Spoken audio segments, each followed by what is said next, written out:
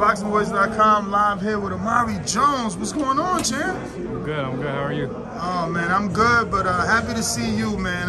Thank you. I noticed that you're sparring with Caleb Plant. Yes, sir. I mean, you're 54, he's 68, and he's like high level, man. Yeah. What's your thoughts on that? Is that the first time? Yeah, it's my first time working with Caleb, and you know, it's high level work, you know, and you know, everybody know he just got off of fighting, you know, the biggest fighter in the world, Canelo. For sure. So, you know, to be able to work with somebody like that, and he's gonna be ready to fight against Anthony Durrell, and you know, it's just a blessing, you know, for somebody like that to want to bring me into sparring and get him ready to prepare for a high level fight. Now, how do you think that came about, being as though you're about 2 divisions below him? Why do you think he selected you? Because you know, I got real skills. You know, I can, you know, show him, give him a good look, and show him some things, you know, and you know, give him some good work for camp. So, have you been watching Anthony Durrell fight, or have you started looking at some of his tape now just so you could copy his style a little bit for Caleb? No, not really. All I really know from like seeing, you know, Anthony in the past was that he's a boxer, and that you know, I'm a boxer, so I just go in there and fight how I fight. You know what I'm saying?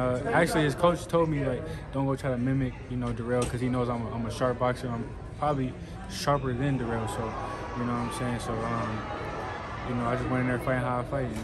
So what are you walking around at? Not walking around, but like what you working with Caleb at? Because you obviously not 54 when you with Caleb.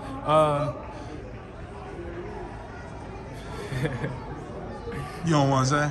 It's all good, all good. So obviously Devin's going back to Australia. Yeah. Are you? Yes, I'm fighting again in Australia. Nice, man. Damn, blessed for sure. So how was your first experience out there? Oh, it was good. It was a good experience. You know, I appreciate everything that came with it, you know, from the bad to the good. You know, I can't wait to do it again. Oh, for sure, man.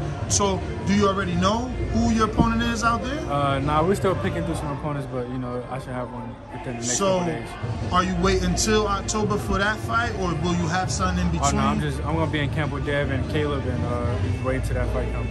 Okay. And Caleb is holding his camp out here. Yeah. So, when you said his trainer told you not to mimic Anthony Durrell, you're talking about the new trainer, Breadman, Stephen Edwards? Yeah. Did you know Stephen before this? Yes, I actually did. Because I worked with J-Rock before. Oh, and Snap out in Sacramento?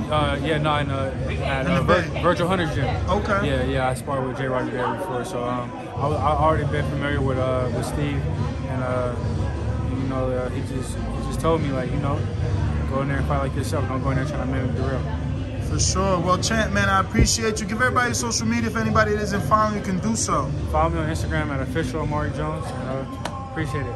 All right, man. YouTube family, don't forget to hit that like button. Subscribe to the YouTube channel. Help us get to that 1 million subscribers. We're on the road to 1 million. And obviously, we have other great content on our Patreon channel. So since this video is over, head on over to our Patreon and check out all the exclusive content, or right here on our YouTube members.